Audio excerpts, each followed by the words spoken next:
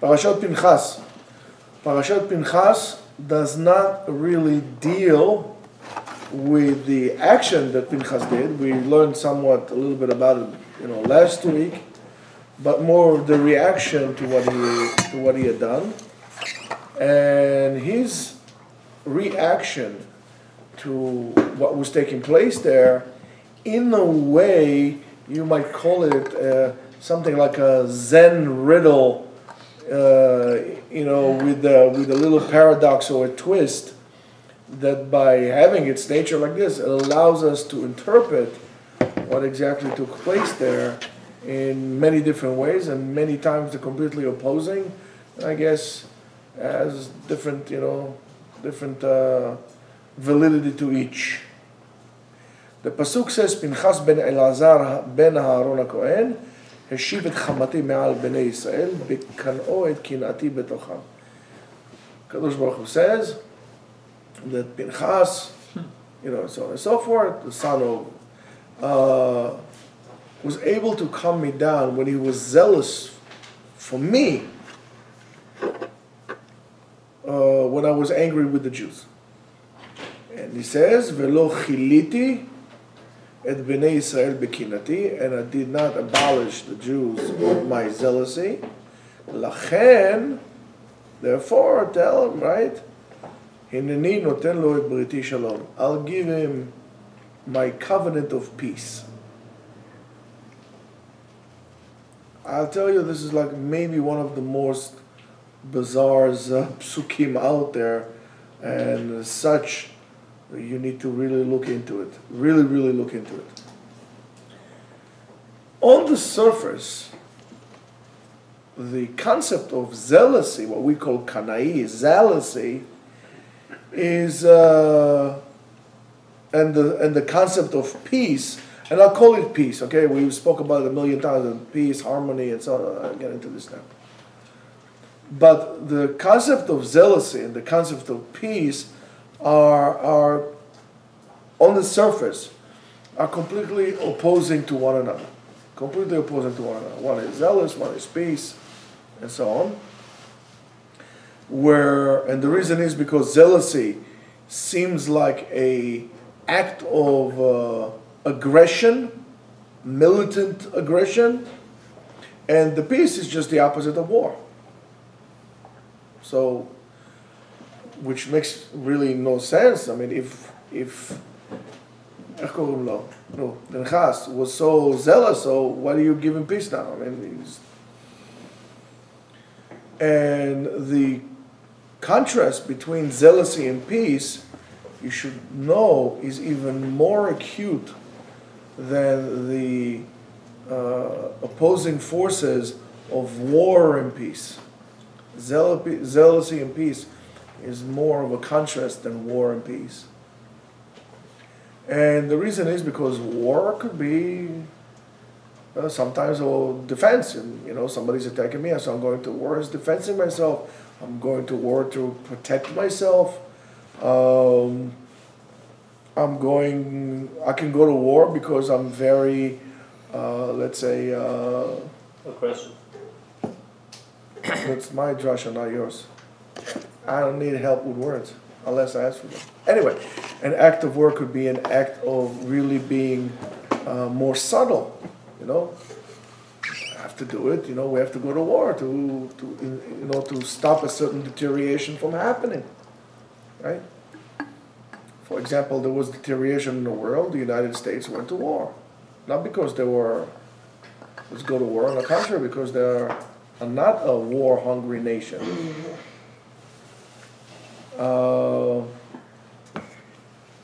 Where zealousy is just the opposite of that. Zealousy is a straightforward attack, straightforward aggression. It's all about aggression. And zealousy really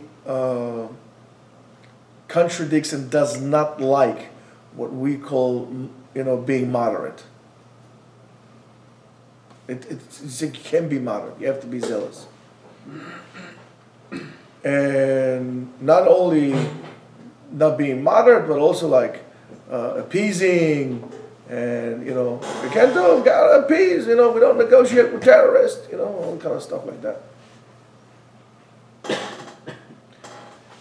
If you look at the parasha from the time that the parasha was given until today, it's really two forces or two groups of people that interpret and support or go against those two approaches. There are those who said, "Oh, be kanoi, you know, be zealous." You know, you've been in Yerushalayim, right? Everybody, if you give somebody, you can call them whatever you want, as long as you say kanoi, Allah is beseder. He's happy with you. Oh, thank you so much for calling me kanai. You know, being zealous, and some saw it being a very positive thing, and where peace comes as a reward at the end of the war. And those who were against zealousy, right? So as some kind of like an ailment, a lack of alignment, that you need to have medicine, and they would interpret that that's why Kadosh Baruch Hu gave Pinchas the shalom, because he was so imbalanced, so we need something to balance it down, because zealousy is like a disease. And in a way, to a certain extent, like the difference today between liberals and conservatives and so on and so forth. It's two almost unbridgeable camps that are not really there. And by the way, I don't think there was ever a center. It's just that they weren't so zealous to one angle or another. There was never a center. As a matter of fact, I think if you look at this, America at a certain point was much more conservative than it was liberal. And I guess that's what brought America to where it is. Now, from a aspect of values or morals, according to this notion, zealousy is really a negative thing. It's a negative approach. A person should not be zealous. And in a way, it is a blemish in your personality that really needs some kind of a cure and some kind of fixing. Now, just have this in mind, put it to the side 1 second. Now, if we're going to look at the actions of what happened there between Zimri and Cosby, there are a few questions. And I'm not quite sure I'm going to be able to address all of them now because I wasn't meant for that. I'll just bring a few questions that are quite bizarre. Some of them actually start in the end of last week's parasha, in the actions that, and we'll see. So the first one is, I just don't understand this guy. What's his name? Zimri. I don't understand it. If you wanted to do an Avirah, if you wanted to do a Chet, go somewhere, in a tent, in the back of the tent somewhere, in a cave somewhere. Go do what you want to do and be done with it. Why do you have to do it in a public place in such a way that is going to be very, very dangerous? I mean, it's very dangerous and it's much more severe. You have to agree with me. A person who does it out in the open is much more severe than if he would do it in the hiding of his tent or cave or whatever they were doing in it. So why do you what goes into the mind of a person like that? Of course, everything that we are talking about the parasha has to do with what we're experiencing today. So Rabotai, pay attention. What goes into the mind of a person like this? Another question that I have really comes in last week's parasha. What does really Shevet Shimon want from him? Right? In last week's parasha, in Perek Chafei, Pasuk Vav, Bnei Shimon come to him and they complain, we are all sentenced to death and you're doing this? I mean, there's different midrashim there. Rashi asks certain questions based on Chazal that according to the midrash, they kill something like, 80,000 people, whatever it is, for Avodah Zarah. and this is the din. This is what needs to be done. This is what you're doing. And after the Bnei Shimon come to him, what did Zimri do? Zimri says, "Oh, Avinu Malkenu Chatanu." What did he do? He prayed, he davened, he brought Ktoret, and nothing. He didn't do anything. He went and did Chet, because Bnei Shimon saw what was doing, what was happening. I mean, let's look at this way. We always skip that part. But Bnei Israel were mezanim with the Midianiyot. The Bnei Shimon coming to Zimri complaining. So Zimri, instead of saying, "Oh guys, listen, let me check," like a sheriff coming in, check, whatever. What does he do? He goes there and does the Avarah himself. I mean, hello, what do you think? What's wrong with you? Do something to it. That's what a leader does. Imagine, somebody, "Oh, listen, over there, they're beating each other up. Let's say a few guys, you have a group, let's say an army or whatever. So in your battalion, there's two guys over there, you're the commander, they're really beating themselves up. They're killing each other. So what are you going to do? You're going to start beating everybody around you? It's very bizarre. What's wrong with it? And another one is, after all, he was Rosh Bet Av. Rosh Bet Av, and the Gemara says that he was Rosh Shevet. He was the head of the tribe. He was a chieftain. And the Gemara says his name was really Shlumiel ben Tzuri Shaddai. So if he was such a chashuv person, so for sure he knew the halacha. The guy wasn't a Nama Aretz, for sure he knew the halacha. And if he knew the halacha, so how can he act with such chutzpah, with such nerve? How can he do such a thing? He didn't understand, he wasn't afraid of what could have happened to him, or they're going to execute him. I mean, he knew. What was going in his head? Many times, his head is our head. Whether, again, it's personal, or it's more on a national level. You'll see that's what it is. And the last one is, what does it really mean when we say the expression, Mara in Masechet Sotah in Daf? Daf? Not with Vav. Anybody? Bet? Chav Bet. No way. That's what he said. Daf? I said that. Chav Bet. Daf?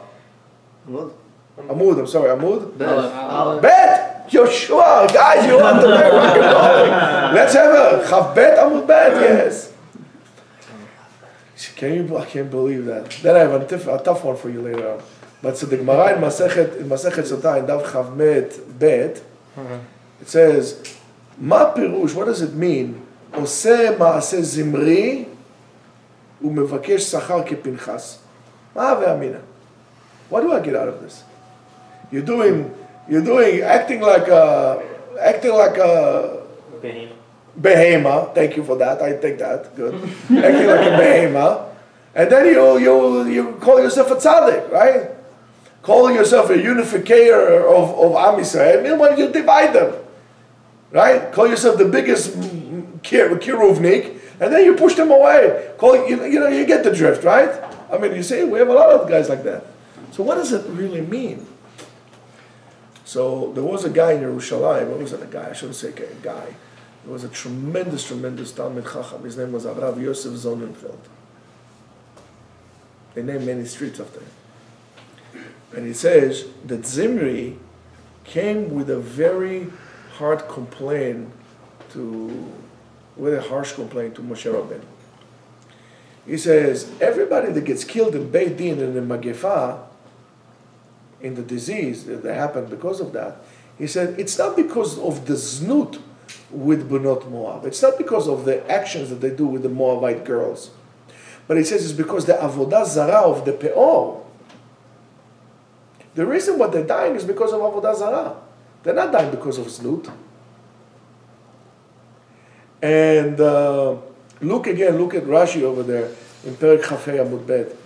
And he says, because what happened? Bnot Midian would invite the Bnei Israel to their tent, but they would condition their, handing themselves over to be violated for for the fact that the Jews are going to do avodah zarah for peor, and that you can find the story over there in Masechet Sanhedrin Daf. Pay bet. Pei Aleph. Ein bet. No, Pei Aleph. Pei Bet Amud Aleph. No, sorry, in Kuf Vav Amud Aleph. Oh, good for me. And therefore Zimri, so there Zimri was, he thought it was a Uber Chuchem.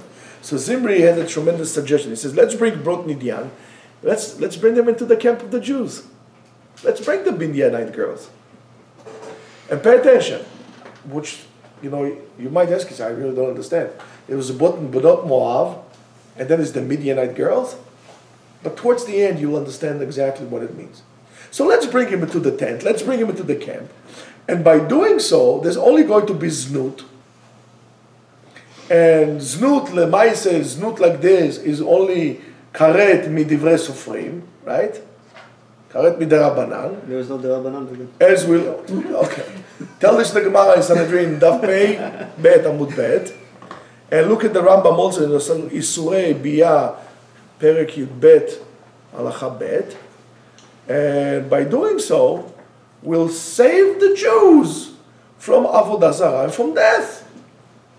You hear the same concepts today. When they brought a lot of people from different places in the world, and they knew they're not Jewish, and now there's a problem. So let's convert them, and then they can go. But listen, they're not going to be Shomer Shabbat. The conversion is not going to. That's okay. They convert them. Yalla, yalla. Wow. Get them in the bus.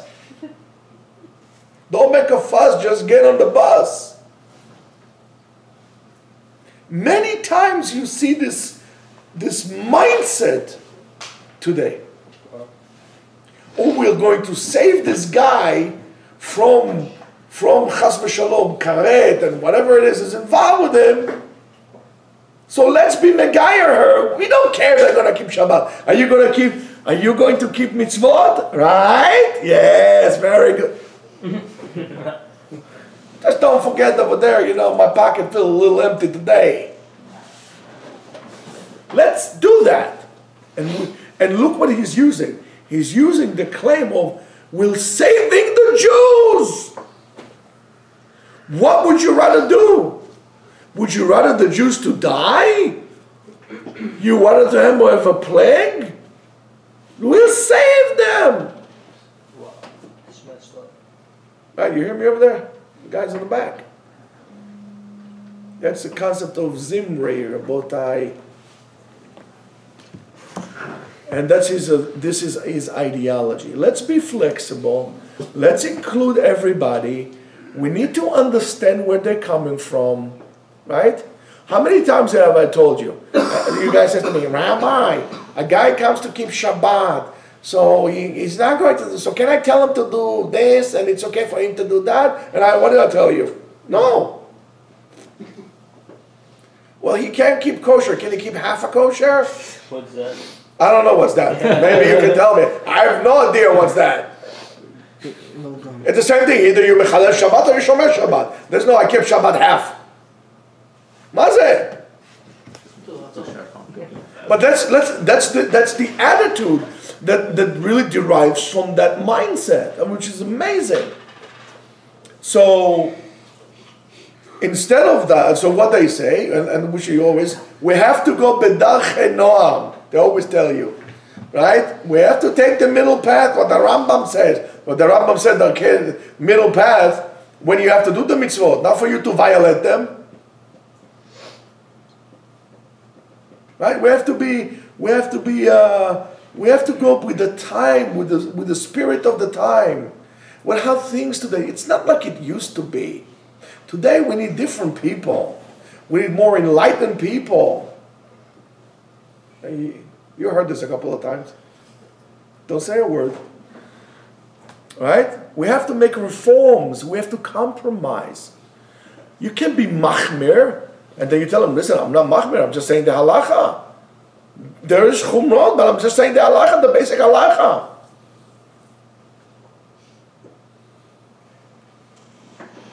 What would you say if there's a guy, chas v'sholom, in yeshiva, and he has a goyish girlfriend, and you're going to tell me, well, you can't tell him to drop her because he might go away. So let go away, but I'm going to make him, posher birshut Torah. Why? Because his daddy's going to give me a big check. Don't want it. Tell him, buddy, you're doing something wrong. Yeah, tell him. Because I'm going to tell you this. Later on in Shamayim, when you're going to come to collect your prize, your trophies, the guy's going to come and claim to you against you. He says, listen, why didn't you tell me that? What? You tell me I wouldn't listen? How do you know that? You tell me that? Tell me that. Why did you lie to me? I thought I came, and even more so, when I came to ask you a question, and I want you to give me an answer. You fooled me. I thought I'm doing the right thing. Well, everything is on you, not on me. So take the trophies out. Go grease down the elevators. You understand what I'm saying to you? How many times have you heard that? We always do compromise. We have to do reforms.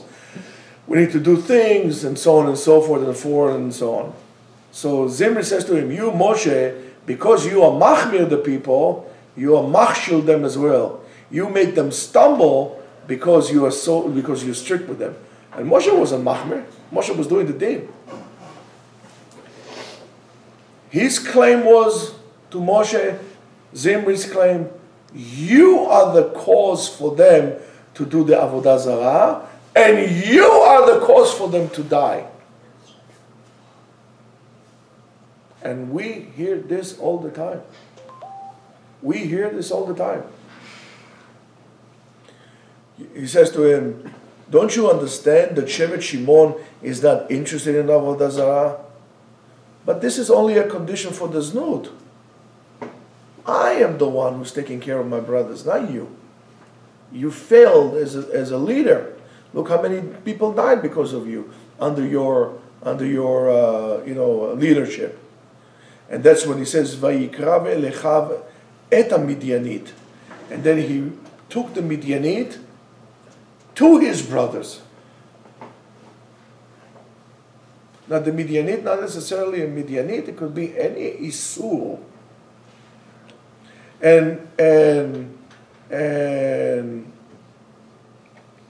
he said to him altogether, if we're going to bring them closer, according to my analogy, if we're going to bring them closer, they're going to see the beauty of Judaism. They're for sure going to convert. How many times have we heard this regarding guys who married shikses, and we says, no, we'll be nice to them and they'll convert. I said to him, Habibi Atama, you know better than the Torah. The Torah says you can't do so because you're going to be in the over the avodah zarah. So how are they going to be converting? How many times? There are rabbis, they have plaques all over the place. They go all over the world. They make tons of money, and all they want to do is all this shtuyot. Why? Because it's fame and glory. For who? For them, not for Hashem. This stuff comes from Zimri. But Zimri, of course, was a mistake. Why? Why he was mistaken? Because he legitimizes the sin. He legitimized that. He took the sin of a yachid, of an individual, and now he made it to the sin of many. And a person that caused many people to sin, en lo chelek la'olam haba. And that's what Baal Akedat Yitzchak said on Parashat Sdom over there, and so on and so forth. He says, he was machshir the chet. He made it okay.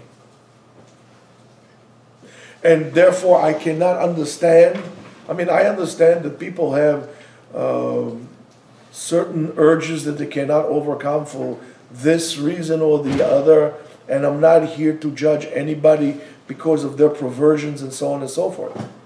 However, if, for example, the Torah said that homosexuality between man and a man is something that is a sin,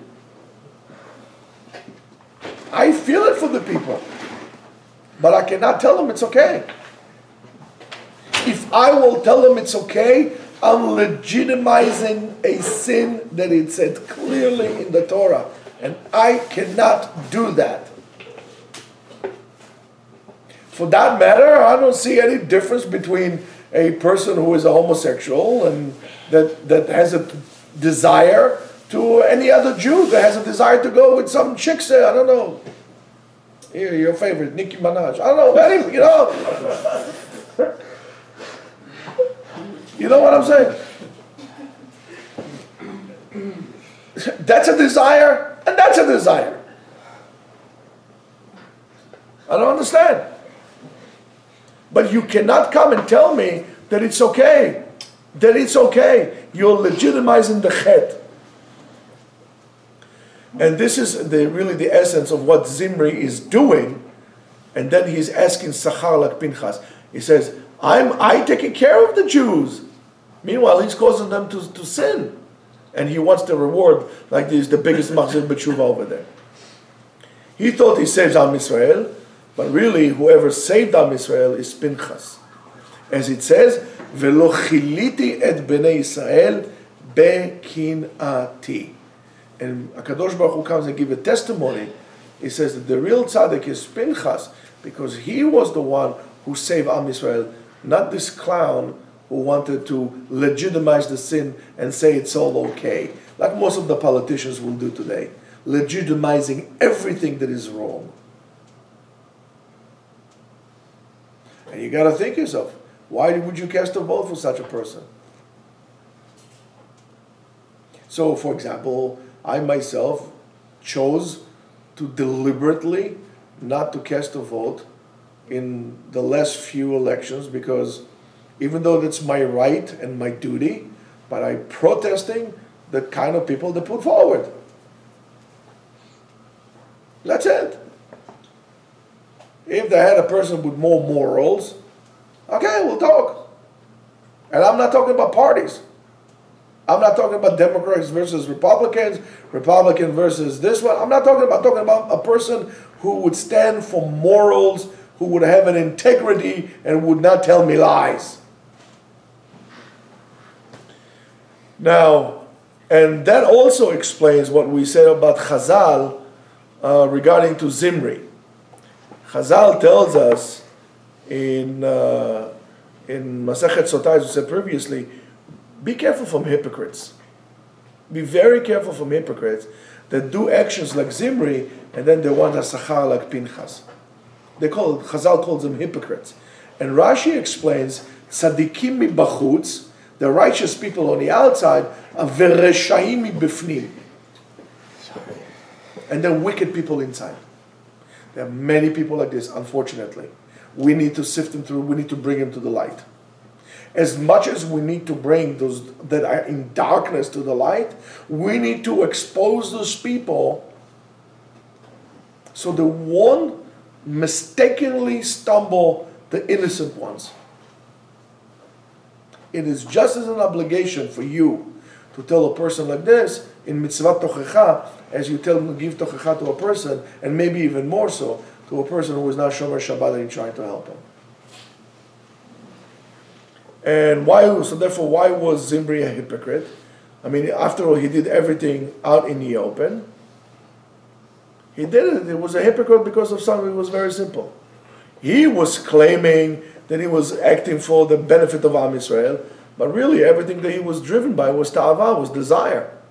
It was desire. Just plain old good old desire. And also when the Shvatim came and later on disgraced Pinchas, and they said, because his father, his great father, was really fattening out little calves for avodah zarah, was raising them to make them nice and fat. So the Shvatim, kind of disgraced him. The question's asked, one second, what's the connection between this and this? Why are you bringing his grandfather to this action? Say, well, what you did was wrong. Okay, your grandfather did avodah zarah. Don't say, what do you want from me? He did it. So they claim him.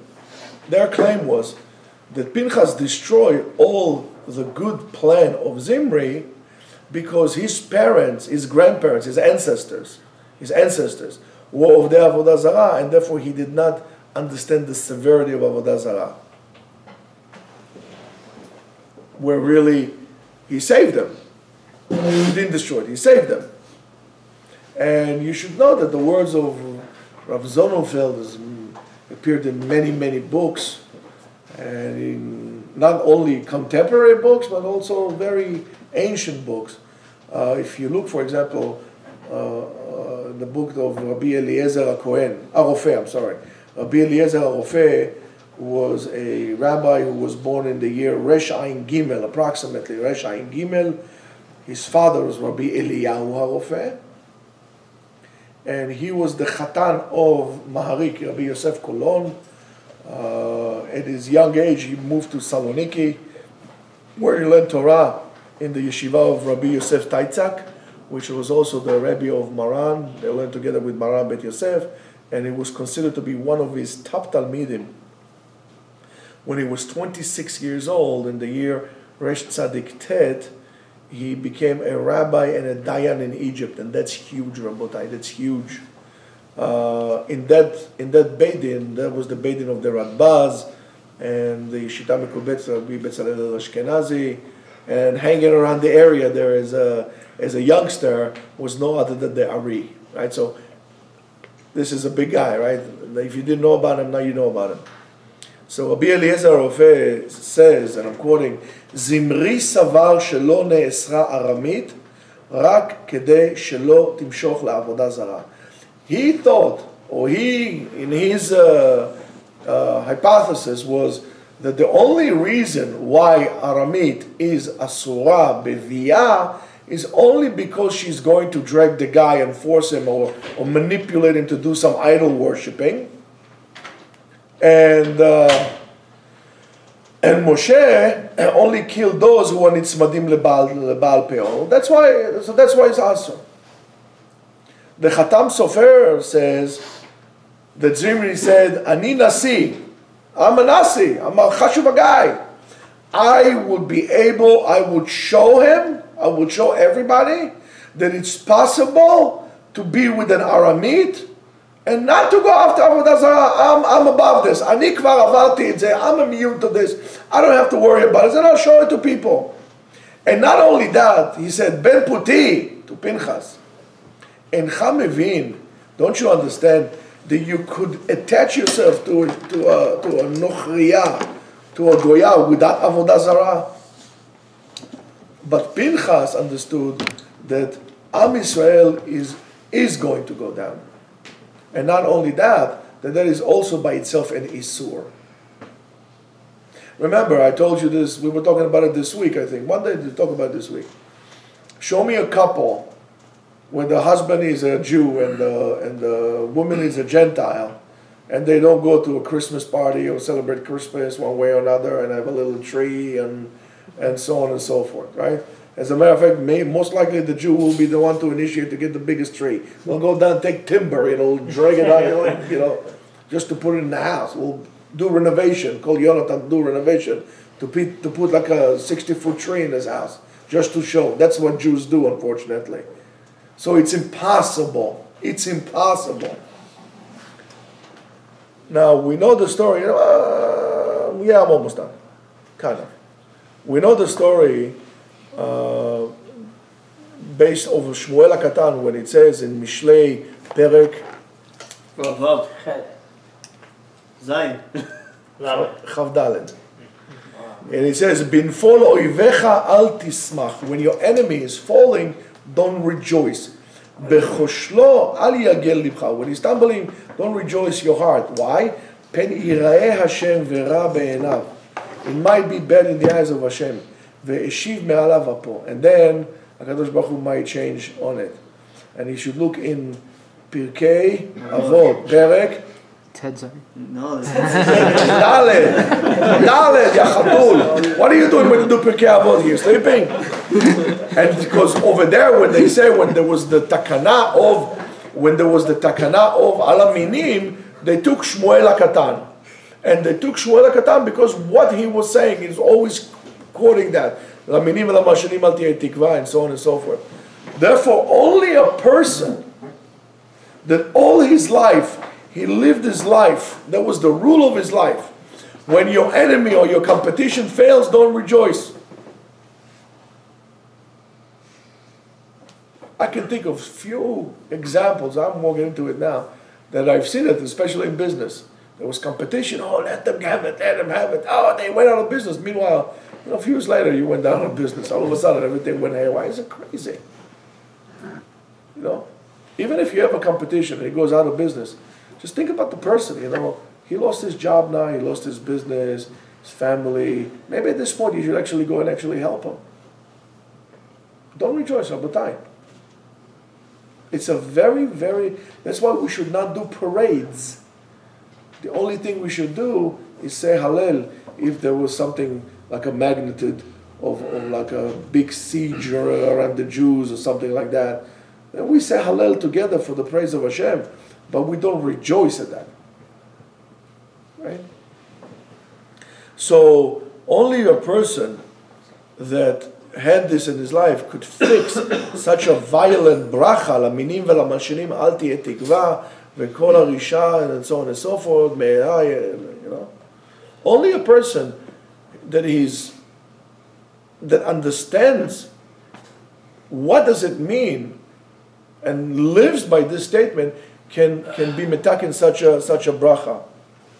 And the Rav Kook writes, it says, and by the way, you need tremendous koach to be able to be mechaven on something like this. I mean, tremendous koach. And the Rav Kook writes that by us the problem is reverse. If a person does a violent act, we get, whoa, chazaku baruch, yishar koach, and so on and so forth. And it's a problem. The Natziv, which was the Rebbe of the Rav Kook, writes the following: "Besachar sheiniach ka'aso v'chamato shel Hakadosh Baruch Hu." In the reward that he kind of quiet down or calmed down Hakadosh Baruch Hu, bircho bevidat hashalom. Why? Shelo yakpid velo yargiz. Hakadosh Baruch Hu gave him a bracha that from this point and on, he would not get angry and he would not be makpid on people. ובשביל כי טבע המעשה שעשה פנחס להרוג נפש בידו, because of what Pinchas did, הורשיר רושם בליבו, it left a certain indentation in the entity, in the soul being of Pinchas. And it says, ומעשה זה להרוג נפש בידו, kill somebody with your hand. והיה נותן להשאיר בלב הרגש העז הזה גם אחר כך. It would stay in his heart even afterwards. אבל באשר היה לשם שמיים. But because this act was a pure act, משום הכי באה הברכה שיהיה תמיד בנחת ובמידת השלום ולא יהיה זה העניין לפוקת לב. That he always going to be muy tranquilo and in peace. Rabotai, I think that the biggest contributor or contributors to gun violence are not guns, but rather Hollywood. Hollywood itself, when they make killing so real and we exposed to violence so real, those who cry wolves, those Hollywoods people, are the main at fault at these issues of gun violence. And therefore you should filter and be very careful what you're exposing your delicate neshama to. Who does not like to watch MMA, UFC, blood? You know what it is to get beaten up like this? Oh my God. Anybody wants to see? I'll just show you all the time.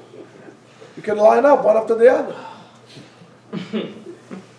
I got the power, right? Rabotai, how can a Jew watch a person like this Yes, he's getting paid, whatever, but how can a Jew see something like this and whoa, yes, yes? Where is it coming from? And I'm going to tell you something else also. The measure of cruelty that we have to animals is the measure of cruelty we have to people as well. You're cruel to animals, you'll be cruel to people. Because it's the act that you find it within yourself to torture, to inflict pain. You need to look at yourself, why is it like that? All the big heroes of wars and so on and so forth, by themselves, before and after, very calm people, not aggressive, not, but that's what made them the heroes. So HaKadosh Baruch Hu needs to give him a bracha because the act dented his neshama. And after the act of Pinchas, it says, "Vayidaber Hashem el Moshe le'emor, tzeror et hamidyanim vehikita otam." You should hold a grudge to the Midianites, and you should beat them up. Why? Ki tzorerim em lachem, because they are your enemies. Ben nochlehem asher nichlu lachem al davar peor. When? Hurry up. For what they tricked you in the action of Peor. Al davar Kosbi bat Nesim Midian, with the story of Kosbi, the daughter of the president of Midian. Achotam amuka beyom magifal davar Peor. The Torah tells us that we have to revenge from the Midianite, to remove all the people out to a war, to remove this stumbling block from us from this point and on. And we know that the Torah is not only Pshat HaDvarim. We know that the Torah is not only things that you read there, and that's what it is like this. We know that the Torah also talks about ability of movements, of powers, of energies, so on, that acts upon the human soul as well. So the name Midian reminds us, is similar to the name Dimyon, imagination, fantasy. And in all of us, there is this koach of dimyon, this imagination that we have. That it's good to have an imagination as a kid, but as an adult, you have to put it to work. You don't become a slave to it, and I'll show you what I mean. Because that imagination, the power of imagination, works on us very, very strongly. Like anything else in the world, in dimyon, in imagination, there is a building power and a destructing power. The two opposites. And we need to take our imagination and assign it to do Avodat Hashem. And what it says in Yeshayahu, Perek Yedaled. Oh. Pasuk? Bet. Hey. Yedaled. In Yeshayahu, Yudaled, it says, Adamele Elyon. I would imagine I am superior. I would make myself like Hashem. I'll act in His way. I always wonder, I'm sure you see a lot of very classy people, actually not so many, but classy people around you, people who act with dignity and so on and so forth.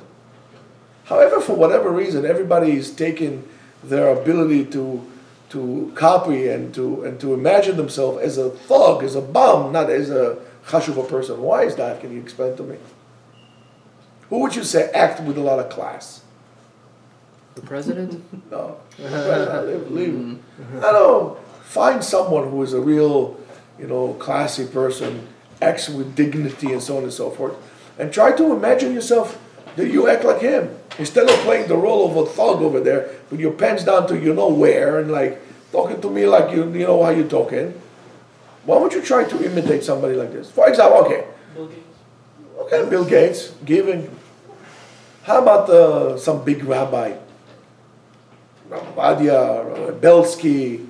How did they conduct themselves? And why don't you conduct yourself like this? Copy, but copy the good. Why are you copying the bad? Adamele Elyon. And we have to be very, very careful from this dimyonot, from those fantasies that actually push us away from the good path, Rabotai. And that's what Rav Nachman says, that in our generation, the name of the Yetzer Hara is Koach HaMedameh, our ability to fantasize. Everybody thinks he's a big shot. People still pay mortgage on their house, but they buy a $150,000 car. Yeah. You ask a person, excuse me, how much money you put for your retirement at the end of the year? I don't know, what's the maximum, Yossi? Percentage? Yeah. It's percentage? Huh? 5%? Yeah. Come For on, what, you know. IRA or? I don't know, whatever it is. Different options. About 12,000. $12,000? Okay, $12,000. I'm going to ask the guy, excuse me, it's a very good number. It's $12,000. Did you put away to your retirement $12,000? No, man, I don't have money. But you're leasing a car for $1,000. The hell is wrong with you? What's wrong with that? Because we are involved in a fantasy.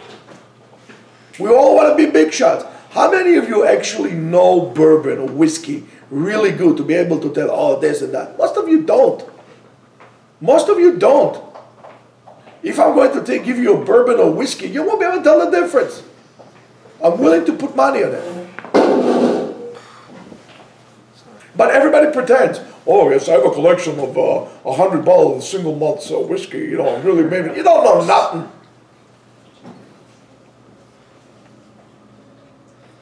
Nothing. If I'm going to give you, for example, whiskey with water or whiskey without water, you won't be able to tell the difference. And believe me, there is a difference. You're pretending. Everybody's playing a role in a movie that nobody ever going to see. And that's what we are doing. Now, listen, Rebs, don't go away, step off. And that Yetzer Hara puts in the people dimyonot shav, false fantasies. If you have to go, you have to go. Go. False fantasies. I see he's almost crying. and that Yetzer Hara makes a joke out of them, makes a mockery out of the people, until the point that they are completely lost in materialism. Completely lost in materialism. They could start as a potential tremendous Bachur Ben Yeshiva, Bachur Yeshiva, a good Ben Torah, and then it doesn't make a difference if you went to Yeshiva or didn't, but you get sucked into materialism. All you care about is money. And why is this? Fantasies. I know a guy like this has a tremendous voice, very nice chazan, very, very nice.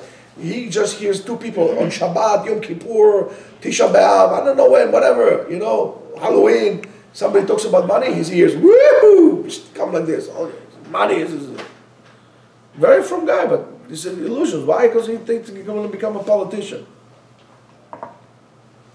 And therefore, we have to cut the midyanim.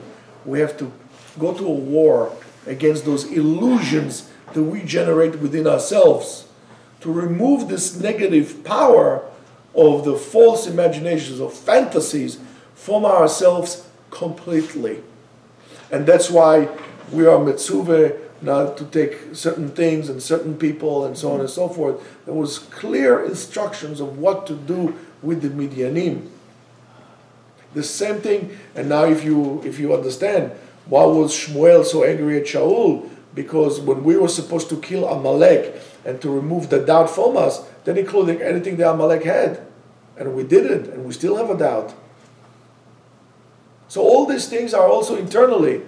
So Rav Ashlag, as a general of Ashlag, said that the real control in your life, the absolute control in your life, needs to be that a person is going to have clarity of his thinking, of machshava. His thoughts should be clear. He should see reality the way it is, and he should not be fooled by fantasies. See reality the way it is.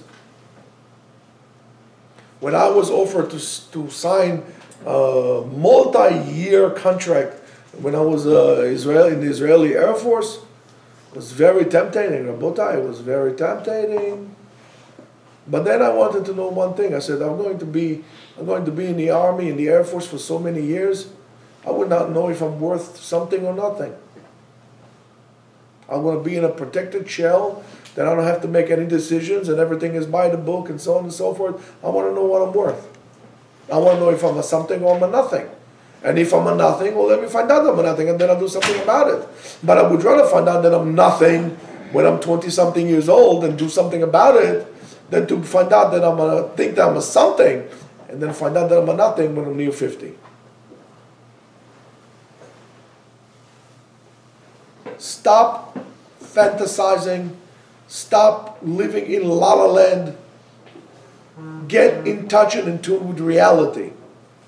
And especially at the time that we are at, Bein HaMetzarim, we are coming into a closure now, right? That's almost the end of the year. Things are getting a little squeezing now. This is the time that Kufa of Dinim, judgments. It's a time that all the blemishes are coming out. Yes, even if people are dressed up not modestly in the street, you see all the blemishes, you see all the cellulitis, you see all this garbage, right? So literally you see all the blemishes. But also the blemishes internally of yourself. You always see those narrow places, Bein HaMetzarim, between the narrows, those narrow places of the soul. And we have to make our machshava, our thought, operate. And that machshava needs to be clear thought, clear machshava, very clear about what you're doing. That's why also we don't listen to music, which I've been telling you many, many times.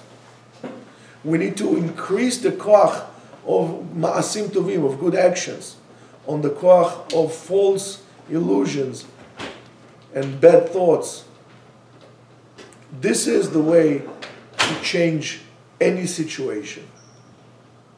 This is the way that you can change reality. The root of all of that, the root of all these things, is what we were dealing here with Pinchas and with the Zimri and so on and so forth, is the opposite of our will to receive and the opposite of our will to be mashpia. The real hashpa'ah is not by this sweetness of desires that you give yourself here all the time. The real hashpa'ah is changing the reality by clarity of your thought, by understanding what is right and what is wrong, what it is in my koach, in my ability to change, to be midabek batov, connect yourself to the good. That's why in our yeshiva we don't have ben azmanim. We continue learning all the time. We cannot allow to have a lack of Torah, because the hashpa'ah of the Torah is great. And then you have to continue learning and you continue doing ma'asim tovim, because b'zchut zeh HaKadosh Baruch Hu will have His rachamim on us. Amen. And will give us His brito shalom to all Am Yisrael. Amen. And this should be leilui nishmat Avi, Mor Avi v'rateret Roshi, Gedalia Moreno ben Matilda. Shabbat Shalom Torah.